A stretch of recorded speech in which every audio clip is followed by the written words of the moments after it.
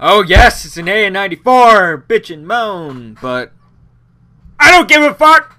Sorry, but truly, I've lost count of how much I've lost count of how many fucks I don't give.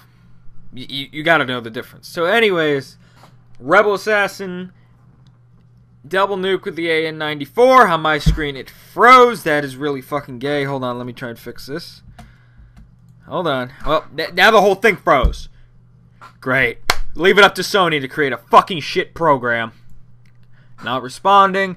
Oh, by the way, while this thing tries to respond, I'm at 30 seconds, so let's see. What's it called? Fuck. Treyarch released a new trailer for Apocalypse. This is what we want. I mean, this is a truly good trailer. It's not really, you don't see fucking Vonahar, so that's an instant +1. And you don't see them describing it. It's really just like no words. It's just showing it. Well, there is words. Okay, fuck. This thing totally crashed. Anyway, it puts music in the background and it shows all 4 characters in the beginning of their career, or whatever you want to call it. It's really interesting. It really just transfers and shows how badass each of them are. I found it really entertaining. I left a like. Oh my god. If you knew me, you'd know I don't really like anything.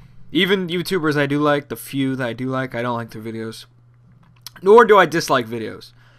I don't like or dislike. I find it too much work to do any of that stuff. So as I said, this is the AN94 double nuke by Rebel. His last video was actually a double nuke as well. I forgot to say his name or whatever. Anyways, what I want to talk about I think you could push it into the Ghost theme, but Call of Duty has single player. I'm pretty sure many of my viewers know that. Some people might not know, but whatever. If you don't know, you're a little challenged. Anyways, I want to do a review on all the COD single players, all that I've played. The ones I haven't played is MW3, and I haven't played Black Ops 2 that much. I did play it a bit, and I could tell you, it's not going to live up to this top 10 list. Well, there's only about 10 Call of Duties. So I'm going to start with COD 4, because COD 2 and COD 3, I did play them. I started on COD 2, actually, on the PS2, but I was like 8, I think I was 8 or something. I don't even know. So I don't remember the games, and I probably didn't. Well, I actually did play the single player. That's the only thing I could play back in the day on the PS2. I don't think it had online at all. Or Call of Duty 3 was the first COD to have online. I think. I don't know. I don't really know. Anyways, last video, I said rate my GFX. Now, do you rated it? What do you want me to do? Fucking put a hot bitch with big tits on the GFX for you guys to rate it, or what? Anyways, let's get into what I'm talking about. Let's start for COD 4. I should start with this COD and go backwards, because honestly, the earlier Call of Duties had the better campaigns. COD 4. Now, beautiful fucking campaign. Original. It was the first Modern Warfare COD, and we were like, oh my god, Modern Warfare! Ah! And, I mean, I look at the Modern Warfare notion now, and I'm like, why are we still in Modern fucking Warfare? Go back to World at War.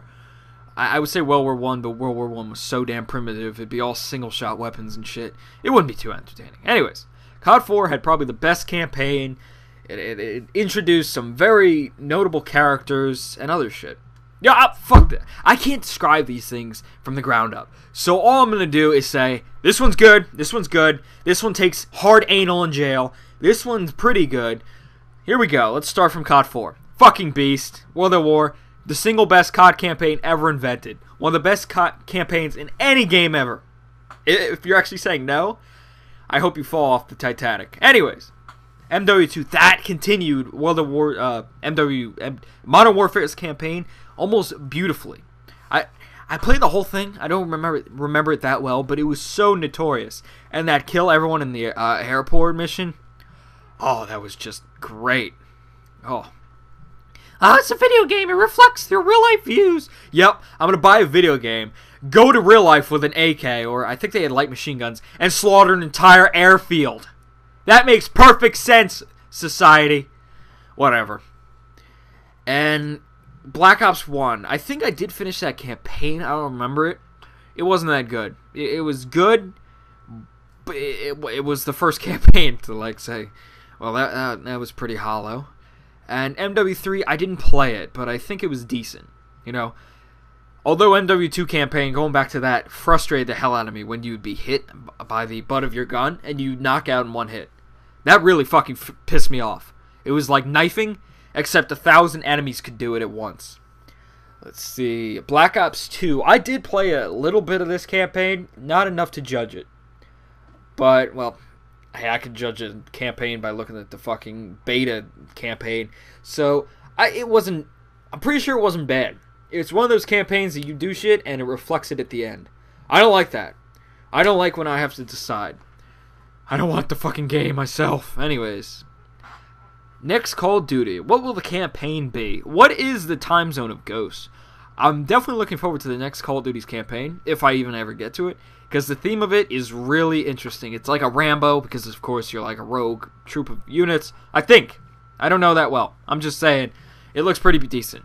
Anyways, comes to the close of this AN90 double fucking nuke. If you enjoyed it, listen to that burp far in your mouth, and like the video below. And Rumsky likes boys.